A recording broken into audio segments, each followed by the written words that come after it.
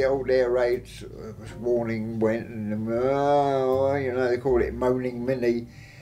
You know, the old stump turned over a bit, and that was it. From then on, you waited until the all clear, the so-called all clear went. The siren went, you know, 6 or 8 hours later, and you know, prayed to heaven that it wouldn't happen tomorrow. But it did happen tomorrow, and the day after, and the day after, for many, many months. You would sit in your house really and hope for the best that they weren't going to come over to you. But they probably half the time they did, and you know, you could look out of your house window and you could see unfortunate neighbours of yours, you know, their houses on fire and so on and so forth. You were always, like dreams, you would go to bed at night and dream that the war was over, and you know, the way dreams are, they were either hopeful, and could you wake up and think that was just a dream. That was the way it took you. There were times you think, we can't last much longer, you know, we can't go on like this. But don't get me on this subject, because we become war bores.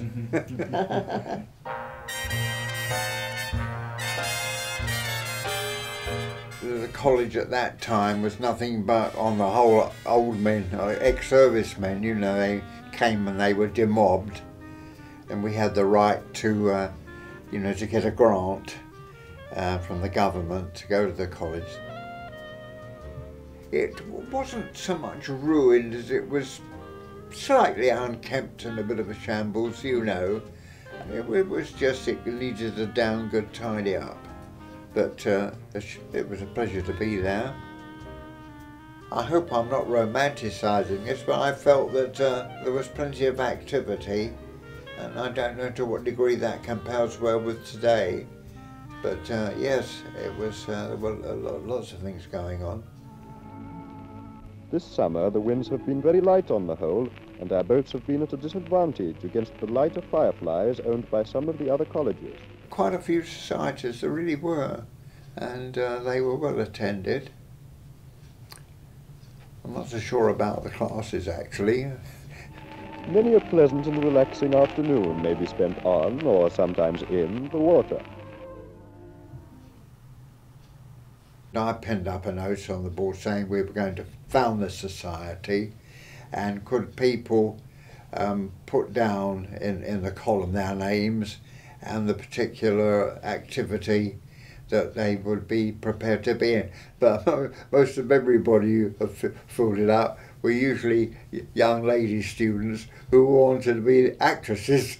They wanted to act in our films, but unfortunately we weren't making films for actors.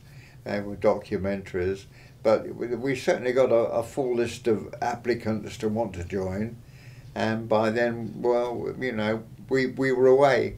So anything we filmed really was what was taking place around the college. And as I say, there were these short newsreels of, you know, the Rag, for example, was one of them. Rag Day, November the 5th, was an event which called for careful preparation. That's mostly what I remember in a big way.